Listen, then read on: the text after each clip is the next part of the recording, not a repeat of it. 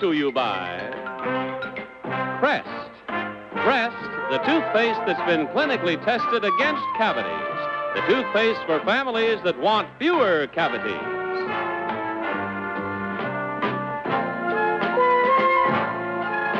And now let's all play What's My Line?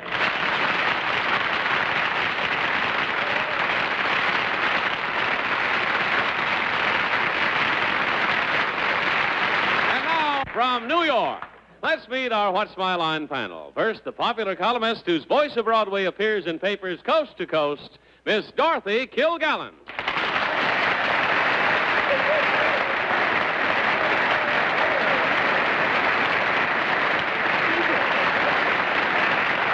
On my left, the wonderful actor, panelist, comedian, Orson Bean.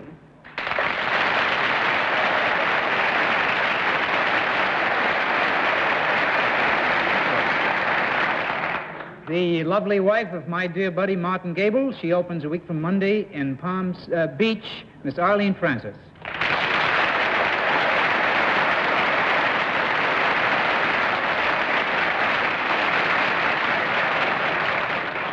And now a rested gentleman who has come back from a lovely vacation in Lyford Key in Nassau. We're glad to have him back, and we know he's going to guess everything tonight from his rest. Mr. Bennett, Cerf.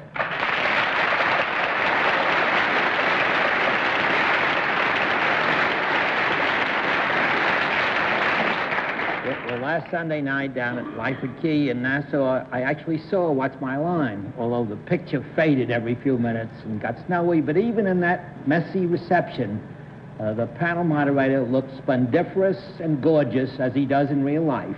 And here he is, John Charles Daly.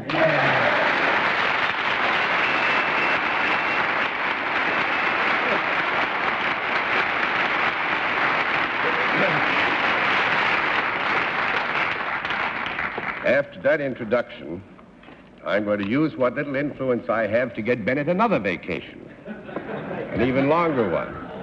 And to tell the truth, Mr. Bean, how's that, Bennett? Now, you've been away for a couple of weeks. It's nice to have you with us. Thank you, Mr. Daly. You worked that in well, I thought.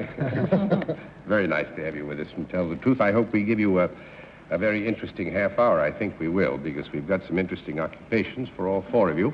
We will also have a famous mystery guest before my friends on the panel a little bit later in the program, and we'll meet our first challenger after this message. And to make all of you who are down in sunny climes happy, I would pay tribute, first of all, to our audience in the theater tonight. We've had a whirling snowstorm all day. There's 6 inches of snow outside.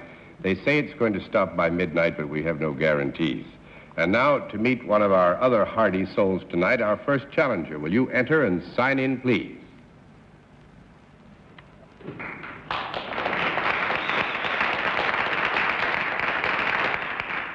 Mary Hazel Ash. Right, ma'am? All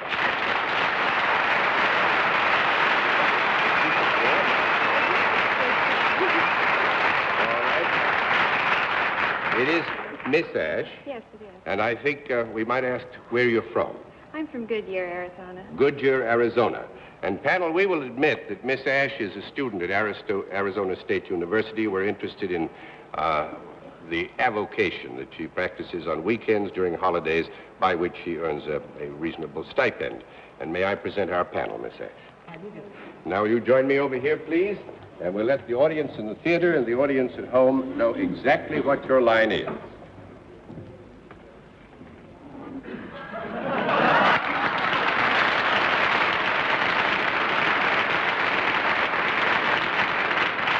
All right.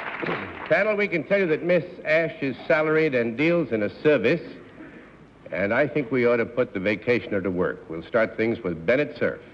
Miss Ash, is the service you perform done for a profit-making corporation? Yes, it is. Does it have anything whatever to do with animal life? Yes. That rest did him a lot of good. Yeah. Yes, it is. Would they be four-legged animals? Yes. Are they domestic animals? Yes. Can anybody ever climb onto one of these animals? Oh, definitely. Are they horses? Yes. I know when to quit when I'm going good. I pass. All right, Miss Kilgallen. Well, you do something to horses that benefits them? No. No. No? The relationship here has not been as yet ascertained. It's just agreed that there are some four-footed animals which have been described as horses in the general mix. So that would make it 1 down and 9 to go, Mr. B. What? In the general mix. Mix. Mix. Of four-footed animals. Four-footed animals. Which are horses? Mr. B. Yes, Miss Ash, number 1. For this reasonable stipend that you receive, do you provide somebody with horses? No. Nope. That's 2 down and 8 to go, Miss Francis. Can you yourself be seen on the back of a horse at any time, No. Miss Ash? 3 down and 7 to go, Mr. Cerf. But, Miss Ash, you have some personal contact with live horses, I gather. They're alive when you have something to do with them. Yeah, we would agree the horses are alive in their relationship to Miss Ash, and beyond that, we're not willing to, to reveal anything at the moment. Do you appear in a corral with these horses? No. That makes it 4 down and 6 to go, Miss Kilgallen. Well, how could you do anything but benefit a live horse? You don't brand a horse. Well, do you do anything physical to the horse? No. No. 5 down and 5 to go, Mr. Bean. Remember, the whole old term of reference is, do horses have anything to do with the service? And we've agreed that there are, in the general mix, horses. Beyond that, we have volunteered nothing, Mr. Bean. She doesn't write letters to them, we're I on know. the wrong Miss Ash, do you do this regularly in connection with horses? Yes. Do you do this for the same people over and over again? No. They never come back again? Yes. No, I was going to ask Miss Ash to give you a qualified yes. Now, we'd agree that it's really possible that the same people might come and get whatever degree of benefit is to be attributed to the kind of service which is being delivered at the time it's being delivered, etc., and so forth.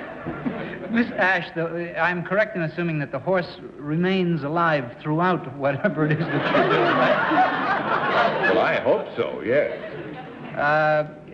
Does the horse work and do manual labor, or whatever you would call it, that a horse does? Well, I would say that we would have to agree if I can have a small conference here, because I don't want to be in conflict with Miss Ash, who really knows a lot more about this than I do.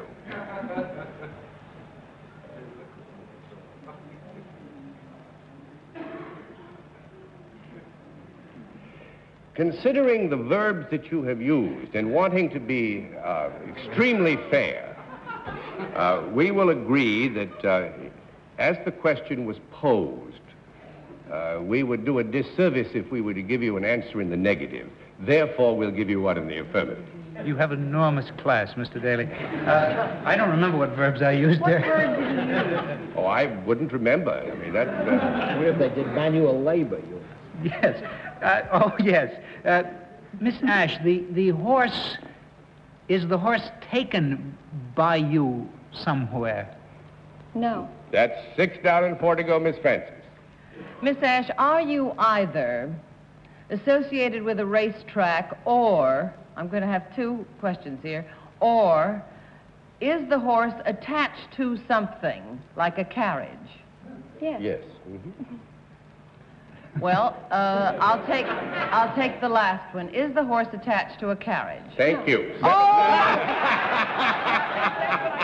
3, 7 down and 3 to go, Mr. Cerf. Well, doesn't with look a like a slight assistance, Marlene, you then have something to do with horse racing. Yes. Do you have anything to do with the wagering that goes on? No. 8 down and 2 to go, Miss Kilgallen. Do you work indoors? No, I don't. 9 down and 1 to go, Mr. Bean.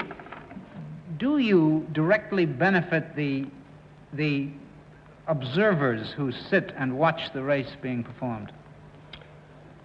We would, I think, have to agree that the service that is supplied here would be considered of benefit by anyone who was an habitué at racetracks. Yes, it is certainly some benefit to be... Yeah, you can have 30 seconds for a comment. She the self-programs or the sheep? She could even handicap. Or Yeah. she could be an usher. It got a chuckle, so it's more than likely hot dogs or something. Do you sell something to eat? No, that's 10 down and no more to go. And this is good fun, because actually Miss Ash blows the bugle, calls the post and calls the colors.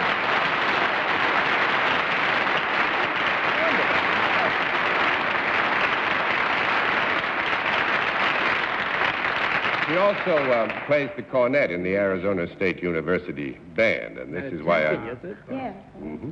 And this is why I made the point. This is done weekends, and when she's on holiday, the season runs from November through April. Yes. And when she's on vacation, she does it 4 days a week, which is the number of days in the We should have gotten it, John. It was so easy.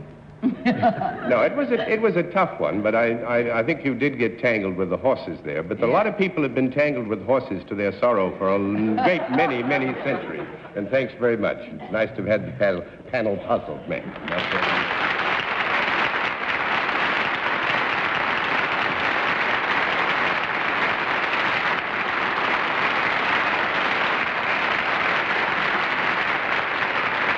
And one thing I think Bennett will agree with, actually, Miss Ash is at the Arizona Downs. They call it the Paradise Racetrack. Now, with such a lovely bugle blower, so it should be. And now let's see what we can do with our second challenger. Will you enter and sign in, please?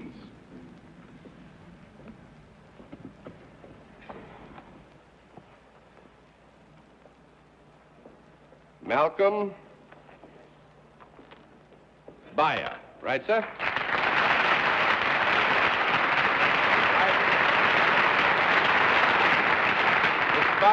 Where are you from, sir? Quogue, Long Island. Quogue, Long Island. Nice to have you with us. Mr. Baya, may I present the panel?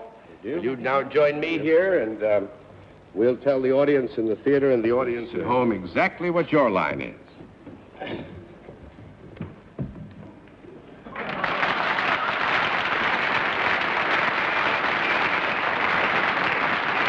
All right, panel, we can tell you that Mr. Baya is self-employed, deals in a product, and we'll begin everything with Arlene Francis. Mr. Byer, is your product one that some of us on the panel might use? Yes. Can women use it as well as men? Yes. Is it something that would make us happy if we used it? Yes. I hope so. Is it something other than edible, your product? No. 1 down and 9 to go, Mr. I'm Cerf. doing fine tonight. Mr. Boyer, have you got anything to do with any kind of liquid fare? No. 2 down and 8 to go, Miss Kilgallen. Is this edible something you would eat at meals? Yes. One meal more than another? Yes. We would say basically yes. It would be generally accepted that it would be eaten at one meal more than another, but this does not rule out the possibility that it could not be eaten Oh, I at know. another People are meal. peculiar. Lunch and dinner more than breakfast? I would think more than, yes, wouldn't you? On a more than basis. Yes. Is it an accessory rather than a main course? Yes.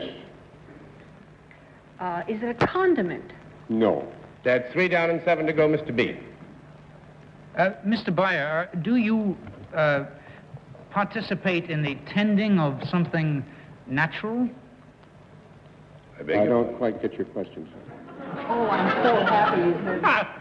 Do you raise anything to maturity or partial maturity? I have, but nothing to do with this product.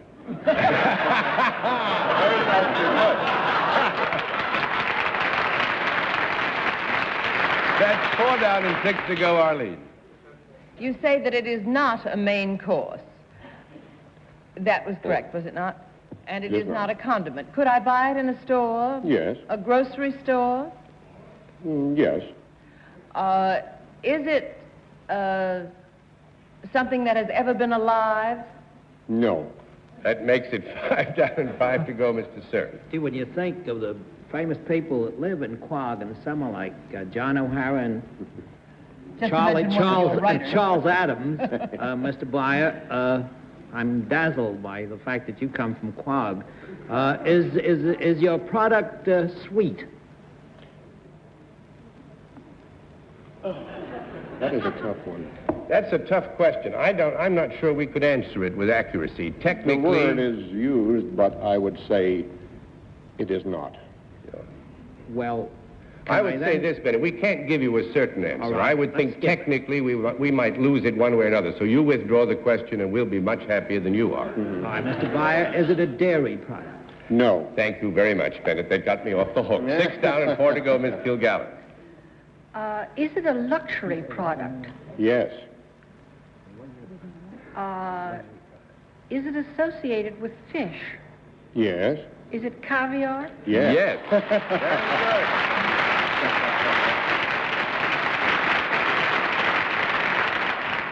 Now, what does He Miss looks rather Byer... the caviar type. But what does he have to do with the product? You've identified the product. Well, he must import caviar. Import caviar. Right. Very good. And, now it's my pleasure to introduce Brigadier General Malcolm Byer How do you do? of the United States Marine Corps. Retired. And Iron Gate Products, Inc., which will have a familiar note to you. He's associated with 21, the great restaurant 21 here in New York.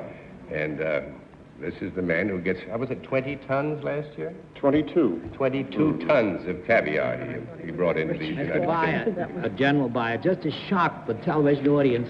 What is the current price of a pound of good caviar? $45 for the... I'm shocked. Well, I am too, really. $45? Yes. $45 But a a pound. pound of caviar serves a lot of It's people. worth it. Yeah, Thank you. that's where we are. And 22 tons is a lot of pounds. And It mounts up. it mounts up. And thank you very much, Thank you, General. sir. It's nice to have had you with us. Would you give my winnings to the Jackson and the Manuel Foundation? Thank you.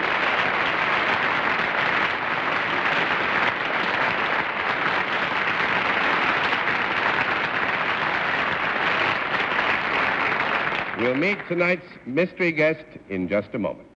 Now the special feature of our program, the appearance of our mystery challenger. The panel, as you know, is always blindfolded. Are the blindfolds in place, panel? Yes, sir. Yes. Good. Will you enter mystery challenger and sign in, please?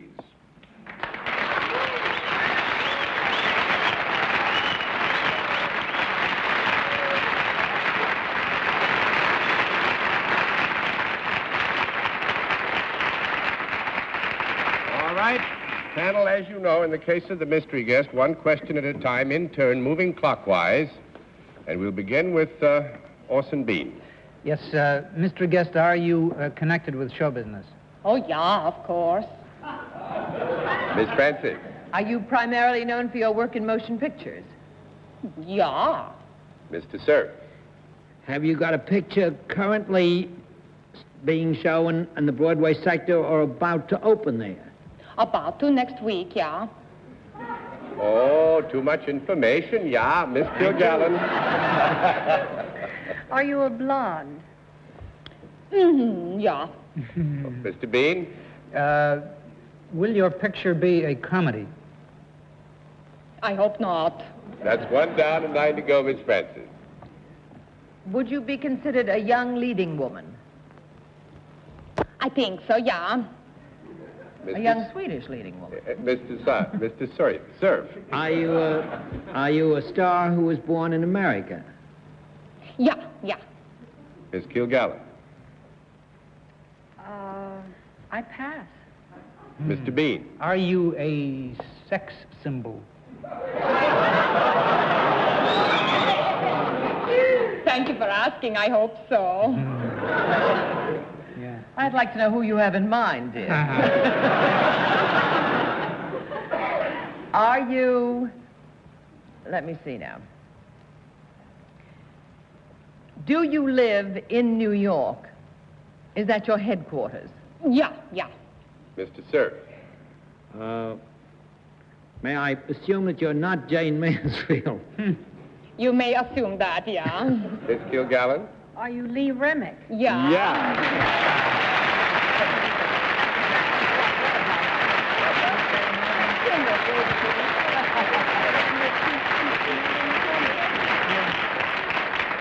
Baby, the Rain Must Fall is going to open on Wednesday. On Wednesday, yes. On Wednesday on Broadway, and I knew that was going to give too much information to you all. But Anyway, we gave him a little bit of trouble. What's the name of the One down picture? in It's Idea. called Baby, the Rain Must Fall. Baby, And the where Rain. is it opening? On Wednesday at Low State. It was The Traveling Lady at one time, about 10 years ago on Broadway. Yes, From the play. that's right. It's a beautiful story. Miss Remick and I did one of the 2 pictures I've ever been in together, however briefly, and I'd always wanted to go on location, you know, to the south of France. I was finally sent on location to Ishpeming, Michigan. Well, the one I must say, San Francisco should be a great place to make Oh, a it's picture. marvelous, I'll yes. never forget I've made that 2 one. there, and it's Yeah. a marvelous place. Every time we see them here, we identify all of the places Yes. with you. Thanks That's very fun. much, Ben. Thank Nice you. to have Nice you to with see us. you. And Thank watch my life.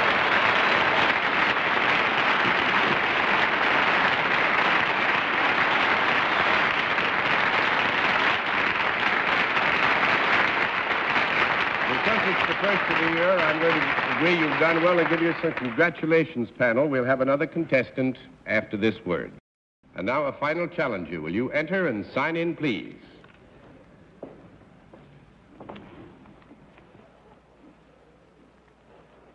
John M. Bean. Is that right, Ben? All right. Mr. Bean, would you tell us where you're from? West Reading, Connecticut. West Reading in Connecticut. Yes. May I present the panel? Will you join me over here? We'll let the audience at home and the audience in the theater know exactly what your line is.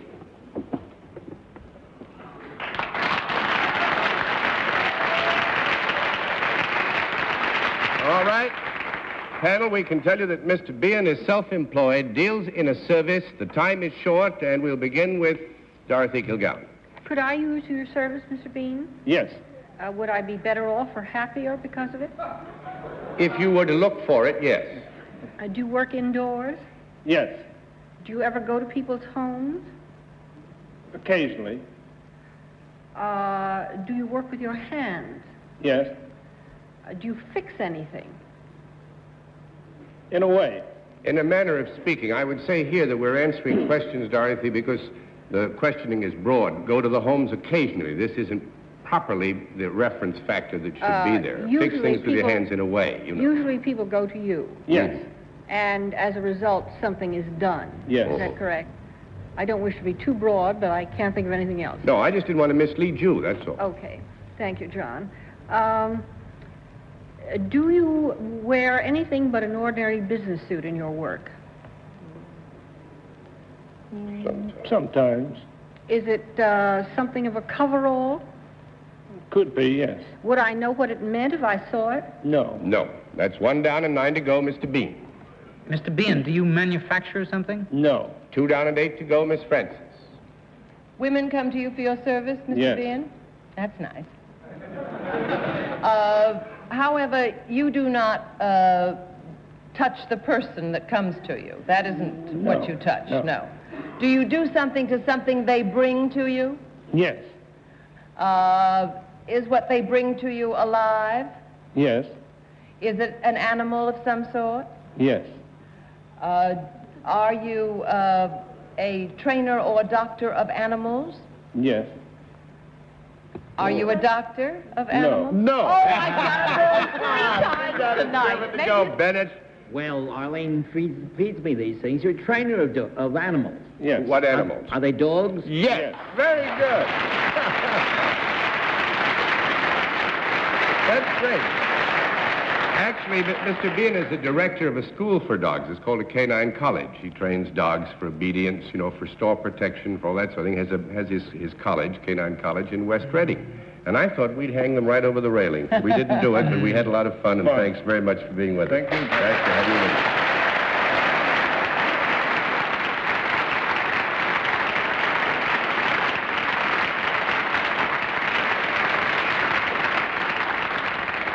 Mr. Bean, to tell the truth, it has been a delight to have you with us. Hope It's we been see you fun. back here again. And good night, Miss Dorothy Kilgallen. Good night, John. Good night, Orson. Lovely to see you. Good night. Good night, my dear. Good night, my dear, and good night, Martin. Be good. Have a good time in Houston. Yeah, it's just Thursday, one day. Good night, John. Nice to see you again. Just Thursday, one day. It's if Houston could take more of Bennett than one day. And thank you all for being with us on What's My Line? What's My Line Line is a CBS Television Network production in association with Mark Goodson and Bill Cobb. This is Johnny Olson reminding you, if you'd like to attend one of our broadcasts, write to What's My Line, CBS Tickets, 485 Madison Avenue, New York, New York, 10022.